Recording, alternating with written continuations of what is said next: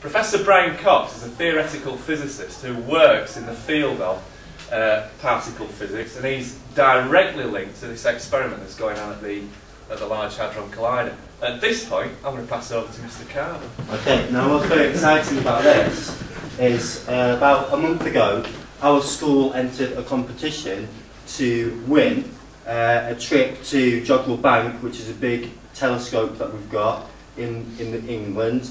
And as part of the competition, we would get taught a lesson for students in our school by Professor Brian Cox, who's at the forefront of all of this work. Okay.